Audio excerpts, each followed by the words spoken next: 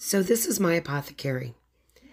Herbalism is confusing. There's so many herbs out there. So I'm going to do a short series, A through Z, shelf by shelf, to go over the benefits of each one of these.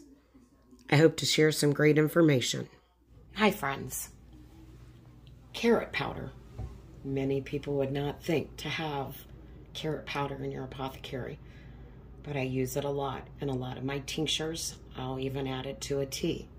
Why? Because it gives an extra kick. What are carrots good for? They keep your blood sugar levels under control. They strengthen bones. They help cholesterol, heart health.